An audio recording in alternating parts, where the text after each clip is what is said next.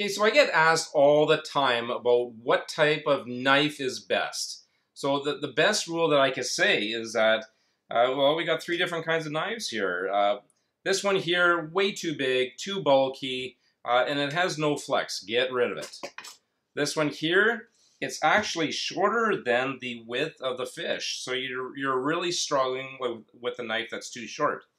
This one here, it's about an inch on either side. It has some flex to it. Perfect knife. Okay, so we're going to start with the belly to my belly, and that's the best way to do it.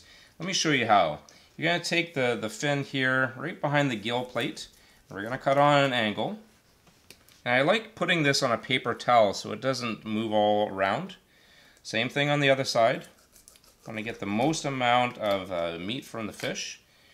Now let's flip it back over and take that head right off.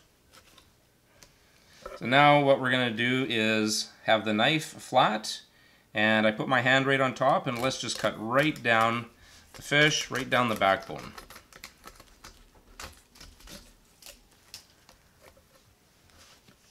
There, so now we got the one fillet. What I'm going to do is take off the belly here. Now, I always have the fish lined up with my body, so it's a lot easier. Okay, so now let's do the rib cage. So you're going to put your tip of your knife underneath and then just slowly bring it towards you. And that's why I like having the head up here. And then I go underneath the ribs. This is where a sharp knife really comes into play. So on the top part of the fin here, what we're going to do is take this off, and there's just a little bit of meat that we're going to trim off. It's basically where the bone meets the fish, and take that off. And this is really going to make it a lot easier when you're taking the skin off. So we're going to take off the skin now, but really what you want to do, let's take a look on the other side. These scales are really big, and they're just not pleasant to eat at all. So let's flip it over.